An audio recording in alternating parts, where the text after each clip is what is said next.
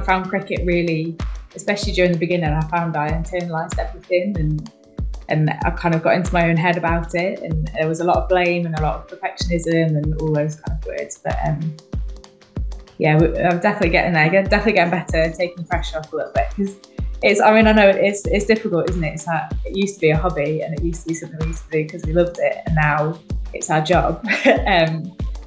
But I still love it. Like, I still love the game of cricket. I think that's what you've got to remember.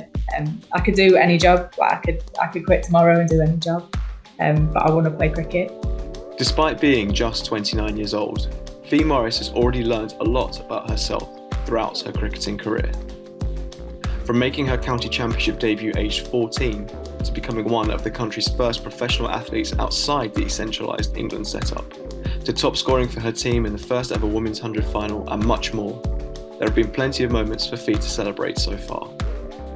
But it has been a far from easy ride for the all-rounder. An incident in her early 20s led to a severe decline in Fee's mental health and well-being, which she struggled to admit and accept, and ultimately led to her taking a 2-year break from the sport and, as she says in her own words, going off the rails a bit. And while advances in the women's game have seen the introduction of regionalised professional contracts, Fee also said that she initially struggled to cope with the pressure she placed on herself as one of the first athletes who were offered one of these deals. But all of this has taught Fee a key lesson that we can all learn from, and that is to embrace what you love. Having recently moved to North West Thunder to play alongside former SportSpiel guests Kate Cross and Alex Hartley, Fee reveals how she's had a new lease of life and cannot wait for the season to begin in the coming months. This has further been aided by the continual help and support she receives from the PCA and the Professional Cricketers Trust with her mental health. In a wide-ranging and wonderfully honest interview, Fee also speaks about how the women's game can continue to grow in the coming years, her new business adventure that combines her passion for cricket and helping to rehabilitate injured athletes, and also how she became a mentor with our wonderful partners at the Mintridge Foundation. Welcome back, listeners, to another episode of SportSpiel, and I'm delighted to say that we are joined by our 5th professional cricketer on the show, our 3rd women's cricketer. And unlike the last 2, I'm hoping this one doesn't call me a psychopath, but we'll see how it goes. So I'm delighted to welcome Fee Morris to the show. So Fee, lovely to meet you, and we're at the end of another, I say, bizarre year, not quite as strange as 2020 and 2021, but a lot's happened this year. How do you reflect on your 2022? How's it gone from your perspective? I'd say it's been a year of growth. I reckon that's the word I'd use to describe it. It's been a lot of learnings this year. It's not been the easiest, but the last couple of months have been to the best I've had in a long time. I've moved up to Manchester, about 2 months ago, and I'm absolutely loving it. It was a little bit of a difficult summer for me, cricket-wise and just life-wise, but it seems to have worked out right in the end. So I'm hoping we can carry that on for the next 15, 16 days until 2023. You mentioned there you've moved up to Manchester, you've joined the Thunder, you've been in training with them. How are you finding it? How are you settling in? Oh, I'm absolutely loving it. It was a really difficult decision as to whether or not I even carried on playing cricket, because it's quite a big move for me coming up north. But I've absolutely loved it. Like, the girls are brilliant. It's such a good group. It's probably the most together group I've been a part of. The coaches have been great to work with. It's an unbelievably professional setup. The amount of money that Lancashire have put into women's cricket over the last couple of years is really starting to pay off. And it's kind of reinvigorating my love for the game, which is exactly what I wanted and probably more than I expected. So it sounds really cliche, but I'm actually loving every minute of it. So far anyway. Yeah. And how is that transition as a professional athlete, joining a new club, settling with a new group of people? Is that always quite tricky, or is it sort of the more you do it, the more you get used to it? Yeah, I think, probably the more you do it, you get used to it, I guess. I have moved around quite a lot anyway, just from teams that I've played for before and living in different cities and that kind of thing. So I guess you just get to know people on the circuit, and then every time you do move, you kind of already know a couple of people just from playing against them and with them. But yeah, this has been probably my easiest transition. I just straight away felt really at home here. Um, so I thought, yeah, I feel really lucky for that. But also, it's probably has been a bit easier because I've done it a couple of times before as well. Women's cricket is undergoing quite a big change at the moment, a big development. A lot of things are happening. You yourself have now spent, is it 2 years as a professional cricketer? Um, how have you found that, being able to do what you love full time almost? Yes, yeah, this will be going into my third year. Yeah, being really honest, I've actually found it really difficult. I think being completely honest, the team I was at before probably wasn't the right place for me to be. And it was a really difficult transition, I think. You know, I had a full-time career before I started being a pro cricketer as a sports therapist, and I loved it, and I was good at it, and I was really building a good client base and building my business there. And I thought it was going to be a bit different to what it was, kind of transitioning into being a pro. Um, and for like a few reasons it just didn't really work out for me down in Bristol, and that's absolutely fine. But it seems to be, yeah, the last couple of months is a lot more what I thought it was going to be, and I just feel a lot more settled here. So it's been hard work. Like the work is pretty hard at the there's a lot of fitness stuff. My body's been pretty sore, but yeah, I'm really enjoying it now. So yeah, just hoping I can take that into the season really, because that's where it actually matters. It's interesting you say that because from the outside and from what we hear, people are so enthused that we've got professional cricketers outside of the England setup in the domestic game. But from what you're saying there, maybe it isn't that becoming a professional cricketer isn't that easy as or glamorous as it might seem. Is that a fair assessment? Yeah, I think some people probably have taken to it like a duck to water. I think because I'm a little bit older than a few of the girls playing. I actually think the girls that had careers before being a pro, so a few of the slightly older girls, have probably found it a little bit more difficult. Um, yeah, just because we're used to that kind of 9 to 5 job and it being a bit more stable, and you're not used to the up and down emotions of professional sport, and that's what we haven't been used to. Whereas the girls, just the 20-year-olds, the 18-year-olds that are going straight into being a pro, that's all they've known. So yeah, I would say from my experience of it, it's the older girls that have probably struggled a little bit more. But yeah, like I said, I just wasn't in the right environment for me. It just didn't fit with me. And hopefully I am now. So hopefully I can kind of push forward a little bit more. And that's not to say I didn't enjoy it before, but I probably struggled a little bit more than I would have wanted to. Alongside the professional contracts, there's also been two new or reformatted tournaments introduced in the Rachel Hayhoe Flint Trophy and the Charlotte Edwards Cup. You've had the 100, you've got county tournaments as well. It seems like there's a lot of cricket going on. Is it more than what you were used to before, or is it more of a case of we're more aware of it as consumers and followers? Yeah, probably a bit of a mixture. Like, there's obviously a lot more talk about it now, and I think the 100's been really important for that. Like playing alongside the men, playing the double headers with the men has been great. But actually, I think it's a brilliant tournament in its own right, the women's tournament. And it's been a lot of surprise to a lot of people that have gone, they're actually pretty good, and you're going, yeah, we're actually we're all right at cricket. So yeah, I think it's just a bit of a mixture, and like I still think in the last couple of years we haven't played enough cricket. I didn't play very much cricket at all last summer, and the fixtures, there's a lot more fixtures this year, which is it's the right thing to do, and it's much better for us as players. I'd much rather play than train. So yeah, hopefully we can just keep pushing it forwards really. And you mentioned the 100 there.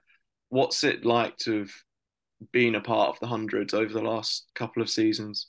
How have you found it? Yeah, it's pretty surreal to be honest. Like walking in, so I played for Southern Brave in the first year, and we got through to a final, and I think it was 17,000 people or something there. Um, and it was it was pretty mad walking out to the middle and being like, "Oh right, okay, they're all here to watch me. They're all here to watch us." And yeah, just the whole aura around it. It's just really exciting. It's so much fun. I think that's what I just say to people. It's so much fun. It's like then that's what it's meant to be. You know, the hundreds. It's not meant to be this really serious like Ashes kind of vibe tournament. It's meant to be like a festival kind of thing, and a lot of fun. And all of us playing it, we just have the best time. And yeah, I think the cricket speaks for itself. Like if you're having a good time, you generally play a bit better. So I think the standard's been pretty unbelievable. It's been tough bowling against some of the best players in the world, definitely. But yeah, it's a big learning curve, loads of fun, and just yeah, great thing to be a part of, really. And what's it like for yourself as a player who earlier on in your career were playing and the county game was getting no coverage and the women's game was getting little coverage, not playing at big stadiums, to then going from that to almost overnight playing in front of tens of thousands and playing in these big stadiums, TV coverage? How have you found that? Yeah, I think that was quite a big issue a few years ago when it used to be the Kia Super League. Because we go from playing at pretty much club grounds or club second team pitches sometimes, but then playing at I don't know Hove or Bristol or wherever or the Oval and being on telly, and you're like, this is it's too big of a jump, it's too big of a gap. Like the nerves were just crazy because we weren't used to it. Whereas we're starting to get a bit more used to it now, and I think this year we've got five for Thunder. We've got 5 games at Old Trafford, um, and just even being in and around there and training there, and just knowing what it feels like to walk into a test stadium. Even just going through the gates, like a few years ago, I would have been nervous just going through the gates, and now I go through the gates pretty much every day. So yeah, it's just trying to close that gap between the top and kind of here, and we're definitely getting there. I think every year it gets better. Um, I just wish we'd stop saying, "Oh, it's getting better," and just be like, "No, we're there." But I'm sure we will be there one day. How exciting is it to be a female cricketer at the moment with all this change going on? And as you say, hopefully in a few years' time we won't be talking about this; it will just be the norm. But sort of having from where you started out compared to where it is now, so yeah, how do you find that? Yeah, it's absolutely crazy, really, to think about it. Like I remember when I used to play down in Hampshire, so I used to play for Hampshire County, and we won the county champs a few years ago. Probably it was probably about 6 years ago now, and I remember we were all sat around like celebrating with a bottle of beer or something like that, and then our manager came around and asked us for our match fees. I was like, I cannot believe that we've just won the county champs and I'm having to give a tenner for match fees, and then 5 years later, we're playing, yeah, I'm a professional cricketer and going in and being paid to train every day. It's absolutely crazy the amount it's improved, and you can see how much the standards improve. Like it's just living proof that if you invest, you get a hell of a lot back. And I think investment into women's sport in general, not just women's cricket at the moment, is anyone would be sensible to do it because you get so much back from it. Um, and you see, like, you look at the standard of the 100, just even the last 2 years, the difference between the 2 years is massive. So it's just going to keep climbing and climbing. So yeah, I'm pretty proud to be a part of it, actually. It's pretty cool to be a part of it. But yeah, hopefully this is just the beginning, really. And as you mentioned before, you were part of the first ever 100 finals day. Obviously, didn't quite go your way on the day, despite you were top scorer for the Brave, weren't Yeah. you, on that day? But how do Yeah. you reflect on that game and that experience? Yeah, still, yeah. It still hurts a bit, actually. It was still pretty gutting. But I think just as a day, it was, yeah, like nothing I'd ever experienced before. The excitement around it. I don't think I was even nervous because there was no time to be nervous. And yeah, I probably was when I was walking out to bat, but I can't even remember it. It's all a big blur. But yeah, I mean, obviously, guessing we didn't go over the line, but I think to even have just been there for the first ever final, to play at Lords in a final, that's not something I ever thought I would do. Um, so yeah, it's like it's a really proud moment for me and something I won't ever forget. Um, my mum and dad were actually there. My mum didn't watch any of it; she was way too nervous. But yeah, to have my mum and dad there as well is always it's always very nice, isn't it? Playing in front of those big crowds and that, um, increased viewership of and awareness of the women's game, have you found that you've got a lot more people recognizing you and wanting to actually speak to you after games and get your autograph? And if so, sort of how do you find that? Yeah, after games, like it's pretty cool just seeing all the kids, and it's actually probably not even always kids anymore. It always used to be that I wait for the kids to because they want you to sign their hat or whatever, and it's not just kids now. But yeah, it still takes a bit of getting used to, I think. Um, but I think in the 100, I'm probably the last signature that they want. They all want like Danny Wyatt and Tammy Beaumont, and then I'm kind of the one. Oh yeah, we'll have those as well. But yeah, it is definitely still pretty surreal, and it's always really funny. Like when if any of my friends from school or uni or work or whatever come and watch, and they all just find it hilarious watching me signing autographs. They're like, you're signing autographs. But, yeah, it's cool. It just again, it just shows how much the game's growing, and how much more interest there is out there, and you do really forget how much people love it, and yeah, how much I guess like young kids do look up to you. And it's good to see, but you do definitely forget how like what you are actually a part of sometimes. So it's good. It's definitely nice to have that to kind of remind you. And how important is it not just having games at a good time for people to watch or go and attend them and playing in the proper stadiums, but also just the increased coverage around other tournaments as well? So, for example, I've noticed in the last couple of years a lot more live streams of women's games and a lot more TV coverage, and even just going on the BBC Sport or ESPN Cricinfo websites and being able to see your scorecards from the Hey Ho Flint Trophy or the Charlotte Edwards Cup. How important is that actually becomes the norm, and we just get to know names like yours and your ex teammates and your current teammates, even those that aren't playing for England? Yeah, definitely. I think it's really important that we don't just see women's cricket as the 100, because that's kind of the pinnacle, and that's where we get all the overseas players. But actually, all the hard work gets put in over the winter and by our regions, and that's where we play most of our cricket.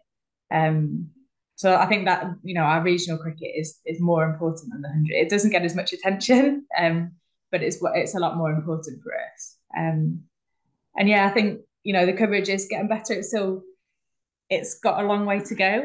I don't know if you saw the England v West Indies. They're out there at the moment, and the streams. BT Sport 5 was a very, very questionable yeah. stream. Yeah, so it's that things like that it's really disappointing actually, and it felt like a bit of a backward step. But I think in general it is getting better, but there's still a really long way to go. And I think our regional cricket, it still needs a lot more attention than it does have.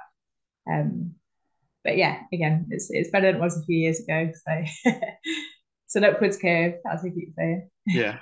What other changes would you like to see in women's cricket, either the way it's run or the way it's covered? Sort of what are the things that you think going forward are the next steps to take?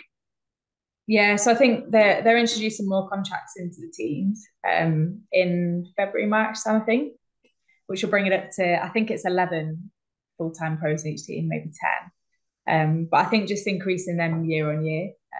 When we first started out as pro, I think it was just 5 of us that were full-time. So the rest of the girls were just having to kind of come to train in and around work and school commitments and that kind of thing. So I think just the most important thing is investing in players and investing in facilities. So each region having their own base and having a squad of full-time professional players, that's where we want to get to, and I'm sure we will. SportSpiel is proud to be partners with the Mintridge Foundation, founded in 2015 by Managing Director Alex Wallace. The charity is dedicated to enhancing life skills in young people through sport. They provide a support network for young people by harnessing the power of sporting role models and have several wonderful ambassadors, many of whom have been guests on this show. The Mintridge Foundation assists young people of all ages, abilities and physical capabilities to develop confidence and resilience and create awareness of the importance of mental and physical well-being through sport. Another wonderful example of just how powerful sport can be to everyone. To find out more, go to mintridgefoundation.org.uk, or you can find a link in the episode show notes. And you mentioned there that when you first joined, there were sort of 5 pros in the squad and other people that were not pros. How do you how do you find that? And how does that affect like the dynamic in the team? That some of you are there fully professional, and there are others that are, yeah, like you say, still doing other jobs or even at school. Yeah, I think some of it depends on which region you're in. Um, being here at Thunder, like, you'd come into training, you'd have no idea who was full time and who wasn't. The girls here actually get paid to train in the winter, which is brilliant, and that shows how much Lancashire are investing into us, it's really good to see. And that means we get a lot more girls at training. But I think a lot of the regions don't have that, and they only have their pros training, or they have separate training sessions, and the numbers aren't as high. So yeah, I guess it depends which region you're in. But I think that's why I'm probably enjoying Thunder so much, is because it feels like a whole squad, and it feels like everyone gets treated the same, whether you're full time or whether you're not full time pro. So yeah, that's the way it's going, and that's the way it should be going. Doing my research and reading around this, I remember seeing something where you mentioned about the pressure of being a pro cricketer and how that's quite a bit different. I know it's something we touched on previously, but I was, yeah, wondering if you could sort of explain a bit more about that and sort of, yeah, how you feel that sort of pressure shows itself, or how it comes about. Yeah, I think a lot of it depends on who you are as a person, and what your experiences are. For me, because I wasn't the best behaved person when I was younger, especially when it came to cricket.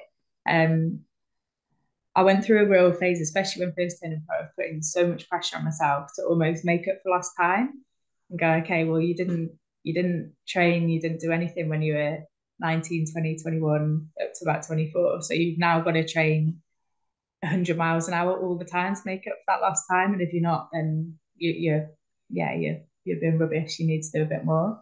And then if I wasn't performing, I'd then go, well, it's because you didn't train when you were 20, because you didn't take it seriously when you were 22. And it was this kind of circle, went round in circles in my head. And if you have my job before, though, it was pressure in a different way. I was there to help people, and it was a different sort of pressure, but it wasn't so internal. I found cricket really, especially during the beginning, I found I internalized everything, and I kind of got into my own head about it, and there was a lot of blame and a lot of perfectionism and all those kind of words. But yeah, I'm definitely getting there. Definitely getting better, taking the pressure off a little bit, because I mean, I know it's difficult, isn't it? It's like, it used to be a hobby, and it used to be something we used to do because we loved it, and now it's our job. But I still love it. Like, I still love the game of cricket. I think that's what you've got to remember. I could do any job. Like, I could quit tomorrow and do any job. But I want to play cricket. And I just got to keep reminding myself of that sometimes. And cricket's a sport that you've been playing at a high level since you were very young. Was it 14 when you made your county first 11 debut? Yeah, that sounds about right, actually. Probably about 40. I was tiny as well. I didn't grow till I was about 17, so I must have looked ridiculous on that cricket pitch. But yeah, I was pretty young when I first played. And how did you get into the sport in the first place? What was it that drew you to cricket? Uh, Really classic, really boring. Dad, brother used to play. So my brother used to play at Gloucestershire. So I think he was semi-pro at Gloucester. Just started playing in the garden, and then just got into it through that way, really. My mum was the one that pushed me to go and play, actually. Um, but yeah, just dad, brother, family, same old. What was it like being a girl playing cricket at that age, or did you not really think about it? Really, you just wanted to play the game. I think when I was really young, I didn't really think about it. I'm from quite a big family, so I'm the youngest of seven, and all three of my sisters are like really strong, independent, strong, independent women that are just like, I don't care about what gender I am or whatever. So I never really went into it going, oh, I'm not sure about being a girl in a boys' sport. I've got three brothers and I'm better than them, so I didn't, I didn't really care too much about that. But yeah, I think the older I got, actually, was probably where it became more difficult for me. Like, when I was really young, I didn't care. And then as soon as I got into being like 15, 16, I was all of a sudden going, oh. I don't want to be the only girl anymore. This is annoying. This is frustrating. And yeah, I kind of just started going, I don't want my whole life to be around cricket. Um, and I don't just want to be surrounded by boys all the time playing cricket. I want to have my own life outside of it. Um, so yeah, for some people, they probably struggle when they were a bit younger, but for me, it was actually when I started to get a bit older that I was going, oh, I want to be more of a part of a girls' team and get away from just playing bloody boys all the time. Do you find it, because I've spoken to some athletes before, that they actually like it when families or people they've grown up with or people they live with don't do their sport, so actually there almost isn't that there's a chance to get away from the sport, in your case cricket? Is that something that you found with your families, that actually it's nice to just go back and be Fee the person and just chat about anything else that isn't cricket? Yeah, 100%. I think I I don't know if it's because I'm from a big family and mum and dad don't have the time to do it, but they didn't really ever put any pressure on me. Um, I had a couple of years out from playing when I was 21, 22 maybe, and there was never any pressure. There was never any making me feel bad for taking time out. Even now, like, or even when I was younger, if I didn't do very well, they were like, it's fine, move on. And I feel really lucky for that. And I think some of that is probably because I come from such a big family, and they're going, well, we can't put pressure on everyone, so we might as well just not put pressure on anyone. Um, but yeah, it's like I can, like my sister, they all know cricket and they know the rules and they know what's going on, but they don't ever really ask me about it or talk about it. And yeah, that's really important, especially for someone like me. I really need that switch off time, and it's great that I can get that from my family as well. You mentioned there your parents sort of not putting pressure on you. Even though they weren't doing that, you were still performing at a high level at a very young age, as we mentioned before, sort of making your county debut at 14 and performing really well in those early years. But what was it like being, a school kid playing alongside a lot older people? How did you find that? Yeah, yeah, it probably made me grow up a lot quicker. Actually, I've never really thought about it in that way, but yeah, it probably did make me grow up a lot quicker.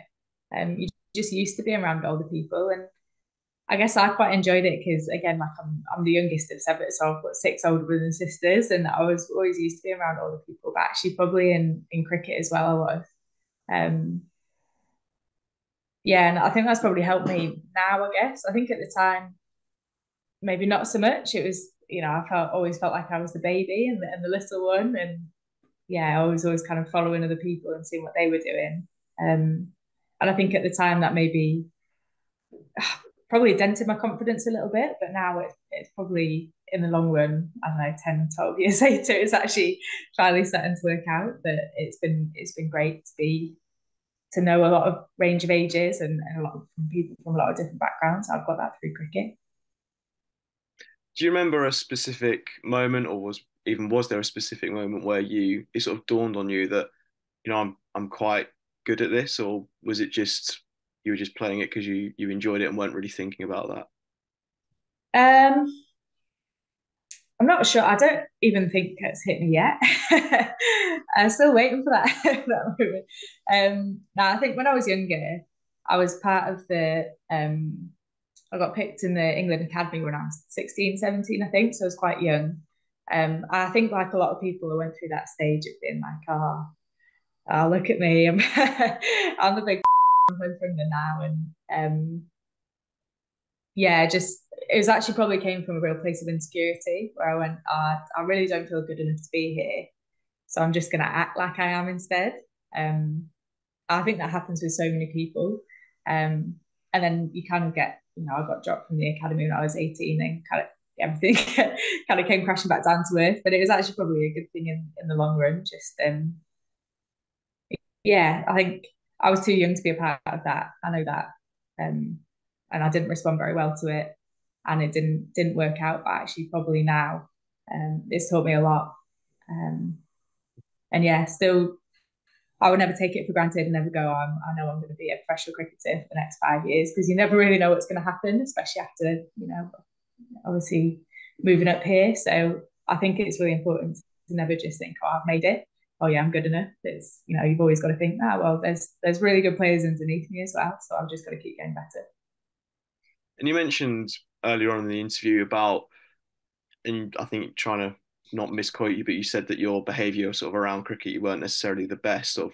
I was just wondering if you'd had like a chance to think back on that and maybe think about why that was the case. Yeah, I think, you know, like I just said, I think I was just really, way too young. Um, I was probably quite an immature 16, 17-year-old. And that really showed when I got selected for the England Academy. And I think like it happens to a few people, you just then I then went, oh well, I'm probably going to play for England then. So actually that's fine. Like I've made it now. I'm fine. Um, and that obviously didn't work out. And the girls that were working hard, they pushed on and I didn't. Um, and I think a lot of that definitely came from an insecurity. Um, and probably knowing in my heart that, or thinking in my heart that I wasn't good enough to be there. So instead I went, oh, well, I'm just going to act like I don't care then. I'm going to kind of throw my toys out the pram and not train. And then if I don't train and I don't make it, then I haven't really lost anything. And I can go, well, I didn't really care anyway. Um, so yeah, that being really honest, that's probably where it came from. I'd like to think I'm not like that at all now, which I shouldn't be, being 28. And was there a similar question to what I asked previously? Was there a moment when you sort of recognized that and actively wanted to make a change, or has that sort of been a more of a gradual process over the years? It's definitely been a gradual process. I think there probably has even been times in the last couple of years where I've gone, oh, don't care anyway, don't even want to do this anyway. And it's a lot more fleeting now. It's not like a permanent thing that I actually think now. But yeah, it's just been a gradual process. And I think as my confidence in myself has increased, the amount I train and how hard I work has increased with that. And that's because I'm not afraid to fail anymore, or I'm not as afraid to fail anymore, still getting there. But you know, I don't think anymore, oh well, if I try and then I fail, then I've lost everything. Um, whereas like, yeah, that's what used to go through my mind. Whereas now I go, well, if I try and I fail, at least I can say I've tried. So yeah, it's been a really gradual process and something that I think everyone still works on and everyone struggles with a bit sometimes. Um, but yeah, we're getting there. You mentioned being afraid to fail, and that's just sort of jogged my memory. Listening to a Tailenders podcast a few weeks ago, that they made a comment on it that cricket is essentially a sport that sets you up to fail more than it does for you to succeed. So how do you sort of deal with that? Because especially as a batter, you're more likely to fail than you are to succeed. But how do you mentally sort of deal with that as a player? Yes, that's $1 billion question. um, yeah, I think cricket's like a toxic relationship, isn't it? You have one good innings in about five, and then you keep coming back. Yeah, I think I'm really lucky. Like I'm a bowler as well, so I'm actually really lucky in the sense that if I do fail batting wise, I can hopefully bowl well. But I think the most important thing is training to fail as well. So actually, Tara, one of the girls that plays at Thunder as well, said something really cool the week where she said every training session I go into, I want to fail at something. I thought that was a really good way of looking at it. Just going right, I'm gonna put 100% into this session. I'm gonna really push myself, and if I fail at something, that's brilliant. That's perfect. So that means I've really pushed myself. And if my ceiling's here and I push to here, then next week I can keep pushing it. And yeah, thought that was a really great way of looking at it. And I think really pushing yourself and training and doing things outside of your comfort zone gets you used to it. And then in a game, if you fail, you'll go, well, I made the right decision. I've trained really hard. I've done the right things. Just wasn't my day. That's the theory. Putting into practice doesn't always work, but yeah, that's the theory of it anyway. Cricket's one of those bizarre sports, isn't it? That it's a team sport, but it's also so individual as well. And you mentioned there's sort of the pressure on yourself, sort of, yeah, how does that sort of work in your head, and how do you sort of get used to that actually sort of like an individual performance can have such an impact on the whole team? Yeah, definitely. Yeah, it is a bit of a weird sport in that sense. It is quite individual. I think just really taking it back to basics. Again, it sounds a bit cliche, but just remembering why you're there, and you know, you can't have 11 players every single game being player of the match. So that's never going to happen. So just going, well, if I can contribute, or if I can win a game, one in every five or one in every six, that's my job. And yeah, just really bringing it back to basics and just try not to think about the bigger picture. Just while you're there, just think I'm just going to enjoy this and do my thing. And then hopefully that, you know, everything else will take care of itself. We've spoken there about sort of, yeah, the individual nature of cricket and the more likely to fail than not, but obviously there are amazing moments. What are some of the highlights that you've experienced as a player? What are the really good moments that stand out to you? Um, that's a good question. Probably taking my first wicket in 100. Um, it was at Lords, which is obviously like it's the best ground in the world, the special ground in the world. Yeah, I think it took me a few games actually. I was kind of in there as like a holding bowler, so I wasn't really there to take wickets, I guess. But I think I played the first four games and didn't take a wicket, and then finally took my first wicket at Lords, and that was yeah really special. I think just I'm not really someone like I'm not really not a stats person at all. um, so like taking the most wickets or scoring the most runs isn't something I'm overly bothered about. But I think um, yeah, the first few games at Storm when I first joined Western Storm when we first turned pro, um, my first few games as a professional cricketer was probably the most proud I've been. Because you walk out there and you're going, right, this is it now. Like this is yeah, this is what we're here for. I can't even remember how we did or how I played it or anything, but just yeah, the first few games of being pro cricketer was pretty special.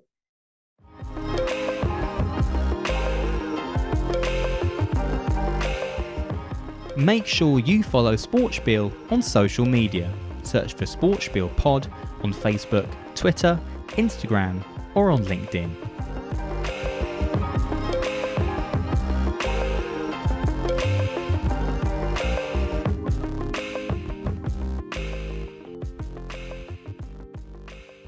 Gonna switch topic slightly a little bit now, but something else I'm very interested to get into is just over a year ago you did quite a powerful interview that made quite a lot of headlines and opened up and shared your story. So I was just wondering if, for those who may be listening to the podcast hadn't heard the story, weren't aware of it, if you could just, in your own words, sort of describe, yeah, what you shared in that story and why you chose to open up and be so incredibly honest, which is, you know, so much respect for you for doing that.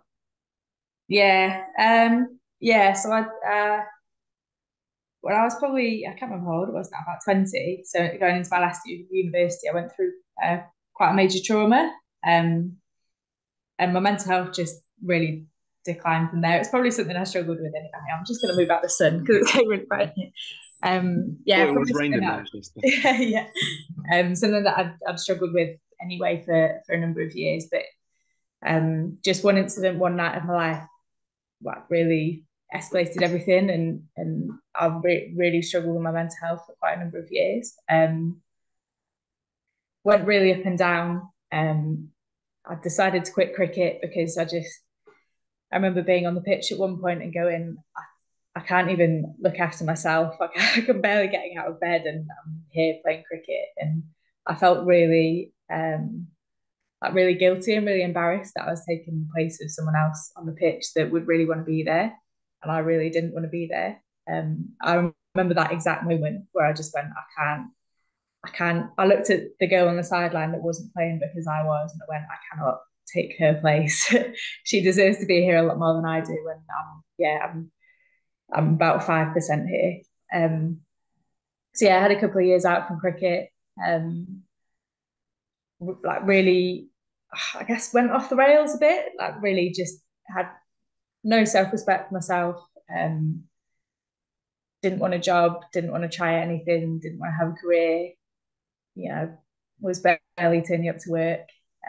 was barely getting out of bed. At one point, I didn't have anywhere to live. I was living on a friend's sofa because I just didn't really know what I was doing. And then, yeah, really luckily, I got back in touch with Nick Dennin, who I used to work with.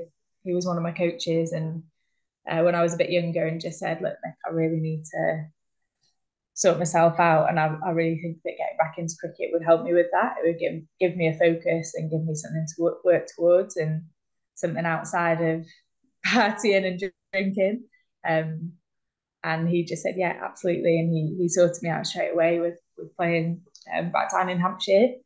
And I'd love to say that was where I went, "Oh, right, I'm fine now. I've got cricket back in my life. I don't need to worry about my mental health anymore." But unfortunately, that wasn't quite the case, and I still really, really struggled with it. And then when I turned pro, I went, right, I actually really, really need to sort this out now. Like, I'm not just working anymore. I'm playing in front of hundreds of people and with a team around me. And my mental health now is not just affecting me, it's actually affecting other people and affecting my team and going into work, into training, etc. And so, yeah, I started talking to someone. I got a lot of help through the PCA, or the Professional Cricketers Trust. And they sent me up with a therapist, and here we are. We're doing better. I'm not 100% by any stretch of the imagination. I have some days are really good, some days are really bad, but much more myself and much more honest about how I'm feeling and much more open about it. And that's what we've been working on, and that's where I am now. The honesty you mentioned there, so I know from my personal experience, that's something I struggle with being is honest with myself about what's really going on. And when you were having those difficult times, when you had those couple of years out of cricket, were you aware of the fact that, you know, thinking this isn't right, or were you being honest with yourself, or were you sort of even hiding things from yourself as well? Yeah, I had absolutely no self-awareness whatsoever. I think I probably knew deep down that there was something not quite right, but yeah, I've had no self-awareness whatsoever. There's actually a really long time that I don't really remember a lot of things that happened, because I was just kind of floating. I was in my own little world, or not even in my world, in some other crazy world. I don't know what was going on, but yeah, really didn't have that self-awareness, really couldn't be open about it. Felt just really, really embarrassed that yeah, my life had been almost turned upside down by just one single event. And it's not, I don't talk about it all the time now. It's not something I walk down the street going, hiya, look at me. But I can walk into training now and say to one of the girls, I feel a bit rough today. Like, feel really anxious today. I've got really anxious belly. And probably two out of the 11 girls will go, oh yeah, me too. And it kind of just makes you feel a bit more normal and a bit more human, and going, all right, I wish none of us felt anxious, but actually it's quite nice that three of us are in it together. But yeah, I think at the time it wasn't, you know, I wasn't just thinking, oh, I'm a bit anxious.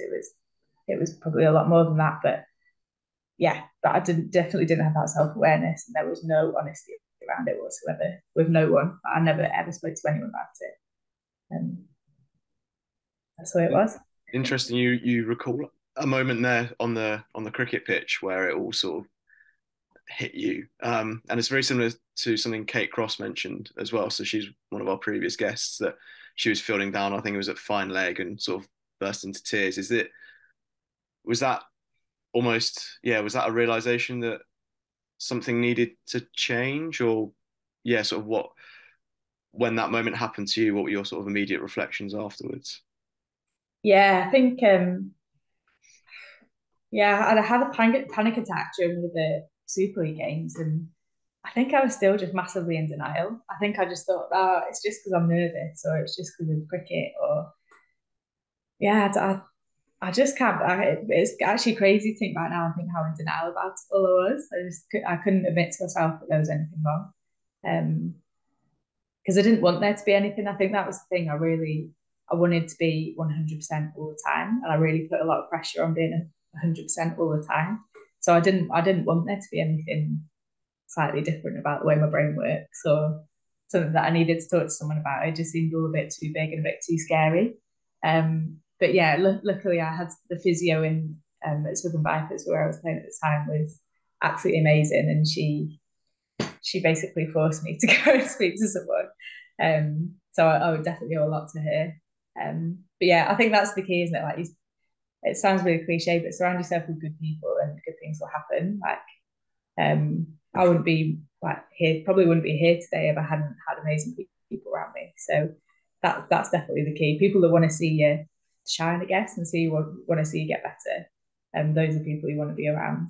And it might be difficult conversations, but they're the right ones to have and the good ones to have.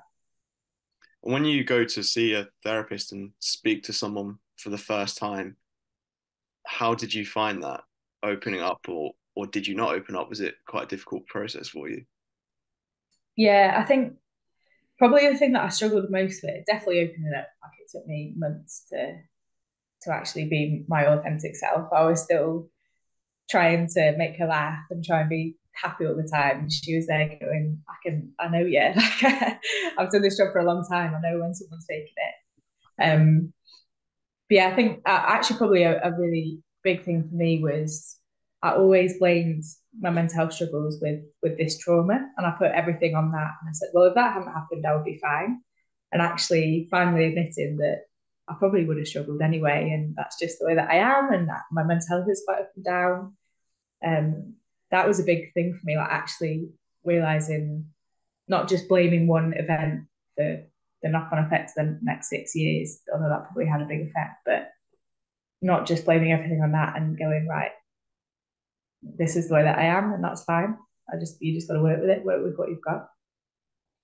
Yeah, something I can definitely resonate with there, like the blaming of one event, and something you mentioned earlier as well, like the embarrassment as well, is something I can definitely relate to. But you then chose to come out and do that interview just over a year ago. What made you want to sort of put that in the public domain, and how did it make you feel actually doing that, and then the response you got to it as well?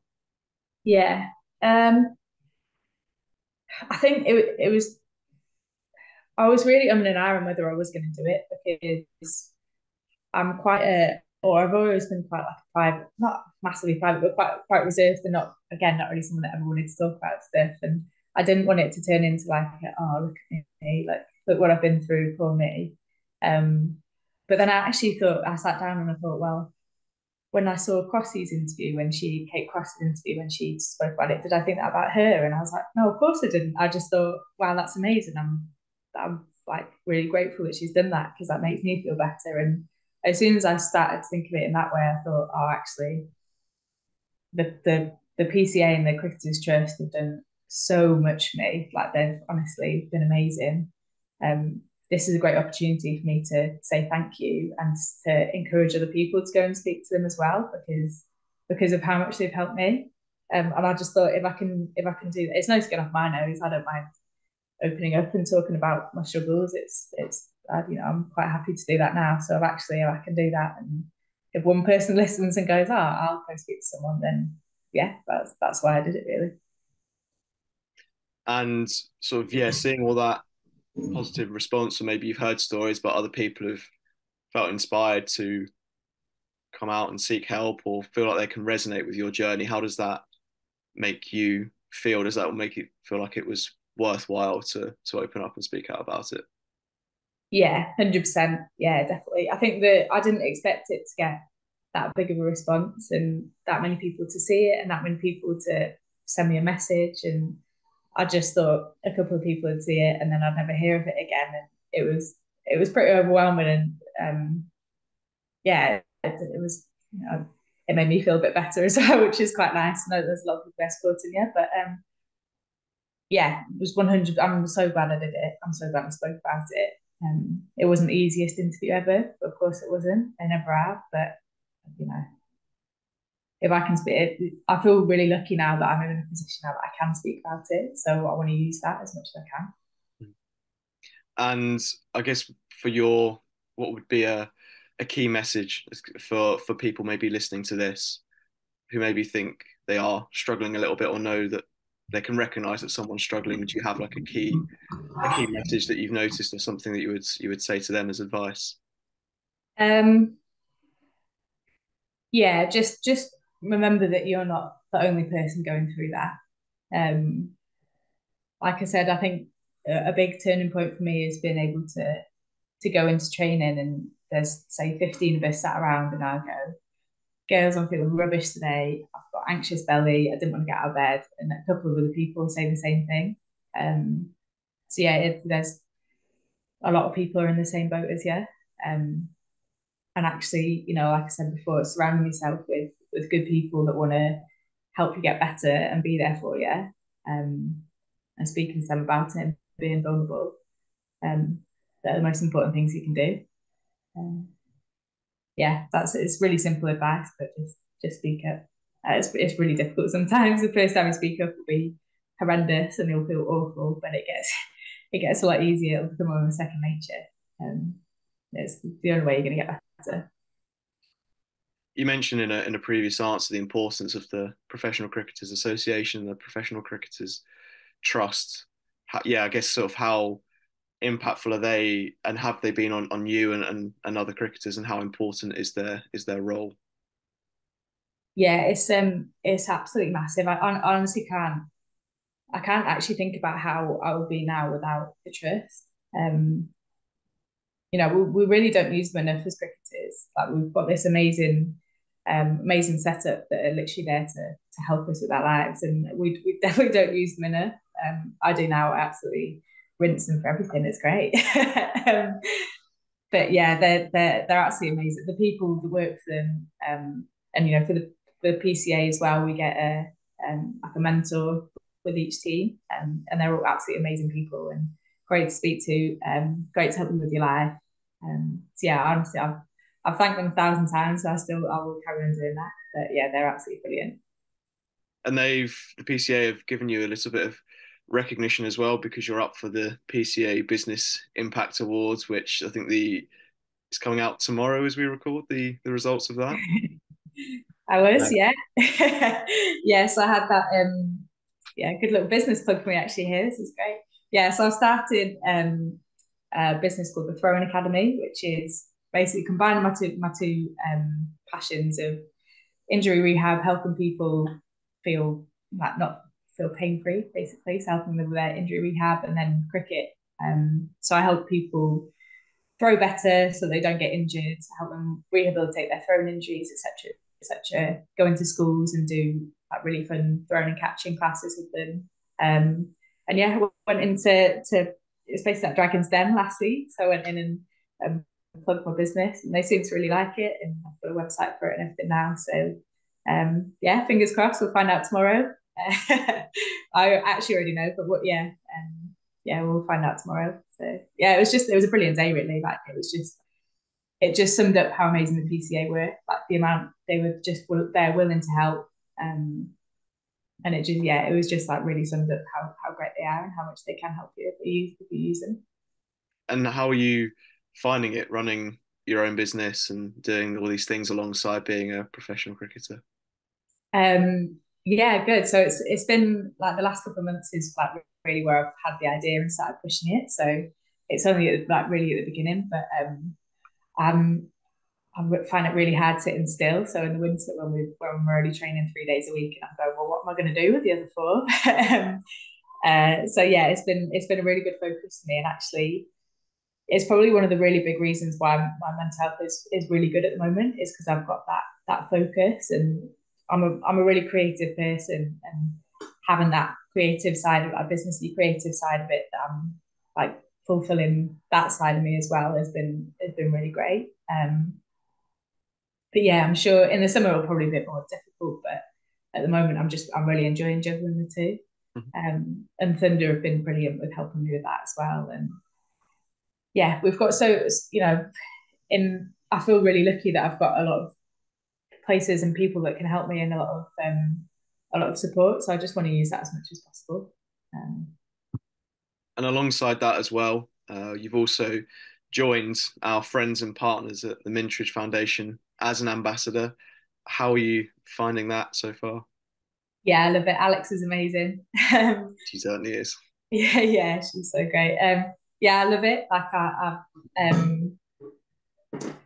basically the reason why I wanted to join, and actually it was completely random because I wanted to start doing something like that about 2 days before I got a message from Alex. I was literally, it was just coming into my head like I really want to start going into doing a bit more mentoring. And then I got a message from Alex, and it was perfect timing. But yeah, I think from just thinking back from when I was younger and when I was at school and then a bit after, I didn't really have that that kind of mentor person there, or someone that was really helping me with my life outside of cricket. It seemed like it was, well, I had my teachers at school that were helping me with that, and then I had people at cricket that helped me with cricket, but I didn't have anyone that was like helping me combine them together. And I think because of that, I went, oh, I don't want to play cricket anymore then. I'm just going to sack this off. I'm going to do whatever I want. And I think if I'd had someone there to really mentor me through that, it would have been a lot easier. So I thought, well, I'd love to go into schools and basically do that. And that the Minchage is, yeah, it's perfect, and it's such a great place to work, and there's amazing people around, and it's just, yeah, it's a brilliant charity. I absolutely love what they're doing. And how does that make you feel when you go in and you are being a mentor, or you're leading a session and you can see other people enjoying the game you love so much and learning? How does that make you feel? Yeah, it sounds so cliche and so cheesy, but it's what we're here for. Like I remember, I think there's a certain part of you that has to be a professional athlete. You have to be a little bit selfish, and when you go into work every day and pretty much everything that you're doing is to make yourself better, and it's kind of for yourself. And I probably struggled a little bit with that at the beginning, because I'm someone that really likes helping other people and giving back, and yeah, Minchage is a perfect way to do that. And yeah, like you said, just seeing young kids and school children playing the sport that you love and loving it too, it's like, oh, it gives you that little buzz, doesn't it? Like, oh, that's my passion, and I'm passing on to someone else. Yeah, it gives you that buzz that I don't get as much playing. I get more of a buzz from watching other people, and it's a different kind, I guess. But yeah, it's been great. It's been great for my mental health as well. Again, so yeah, I'm loving it. So many exciting things going on for you at the moment, and let's just wrap it up by just saying, sort of, new club in 2023. You've got your business. You're working with Minchage. How excited are you for what the next 12 months has to offer? Yeah, I'm really excited. Yeah, I mean, obviously, like I said, I moved up to Manchester. I'm loving it here. Started a business, got myself a Minchage. It's going to be busy. But yeah, like this year have kind of sort of been the year of growth, and next year I want to just carry on growing. And yeah, like I said, my mental health's in a really good place at the moment, and I'm hoping that can carry on going forwards. But yeah, I feel like I've got loads of exciting stuff coming up, which is really great, and we'll just see how we go with them. Not put too much pressure on them, which I keep keep reminding myself of. That's the key. But yeah, just try and enjoy it. Just try and enjoy every minute of it. I also read somewhere that you have an advanced scuba diving qualification as well. Will you be putting that to use in 2023, do you think? Hopefully. I did actually in about 6 weeks ago. We went to Egypt. Yes, one of my sisters is a scuba diving instructor in Thailand, of course, because why not? Yeah. When you've got 6 brothers and sisters, one of them's gonna have a pretty crazy job. But yeah, so I did my advanced scuba diving with her. But yeah, hopefully I'd love to. I think we're hoping to go out to Thailand again, maybe after the season, and do a little bit. So yeah, that'll be a bit of fun amongst all the craziness. Certainly exciting year for you coming up. I can't wait personally to see how you progress, both with the cricket and also with Minchage and stuff. Thank you for speaking with us today and for such a fun, honest interview. And I really hope the people listening enjoyed it. And yeah, all the best going forward. Thank you for joining us. Thank you. Nice to meet you, Will.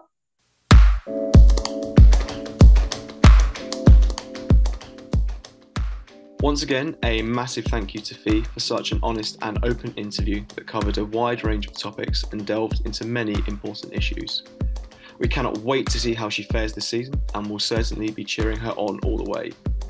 We would also like to congratulate Fee, as she was named the winner of the PCA Business Awards that we mentioned in the podcast. So congratulations to her, and massively excited to see where her business goes from here. Thank you also to the Minteridge Foundation for helping to organise the interview and for continuing their brilliant work with young aspiring athletes, and we continue to be proud to be partners with them. I'll be back next Tuesday with two guests who also happen to be friends and teammates of mine as we discuss all things cheerleading and answer the question, how do you set up a brand new cheer squad during a global pandemic and make it a success? In the meantime, make sure to subscribe to SportSpiel on all of your usual podcast providers and follow us across social media by searching for the handle @SportSpielPod.